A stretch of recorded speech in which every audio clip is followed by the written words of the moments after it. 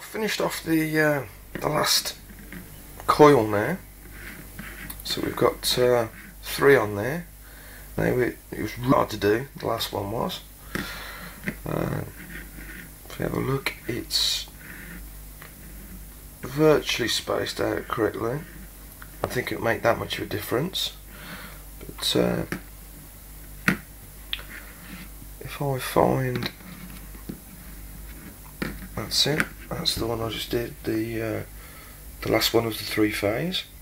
Now if I hook up a meter to this,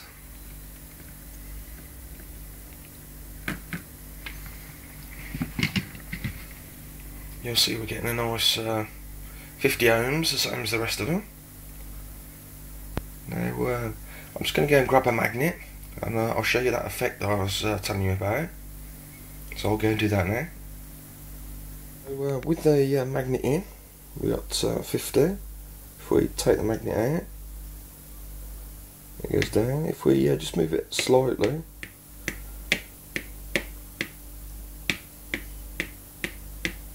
you can see that the resistance of the coil is changing.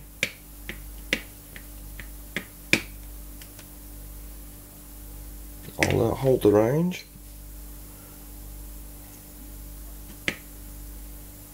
So we get a point where we get minus resistance.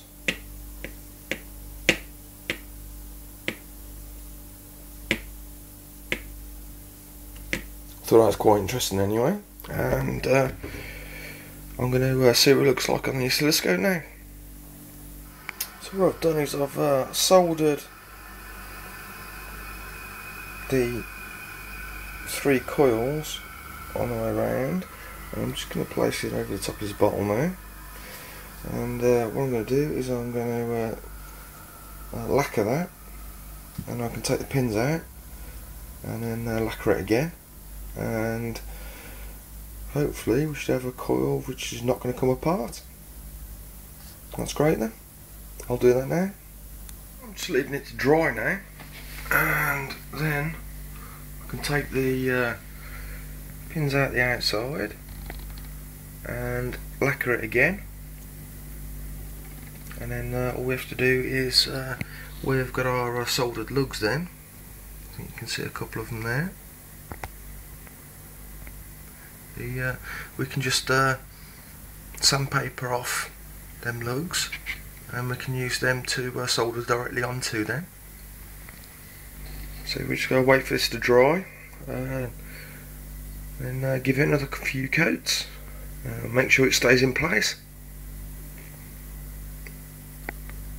Well, I got a bit impatient, and I used a hairdryer on it, and I don't know if you can see there, what's happened is it's melted the tube in some way, so where it's slightly tighter there, it's malformed it. So even though I'm going to use this as my first coil, I'm going to have to start making another one now, and I suppose we always learn by these mistakes. So if you're making one yourself at home, and you're making it with a plastic insert, do not use a hairdryer on it. Okay then.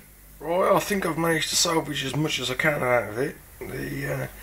If you turn it around now, it looks almost even, but there's definitely one part in it just there where I can see that it's malformed and gone in on itself slightly.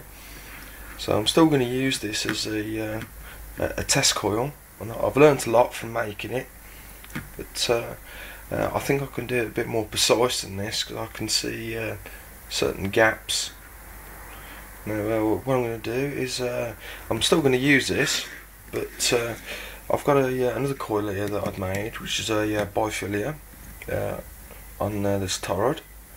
What I'm going to do is unwrap it, and I'm going to use this as the main base now for my my second coil, the the Kubik Coil Mark II, as it were. So I'll get on with that now, and thanks for watching.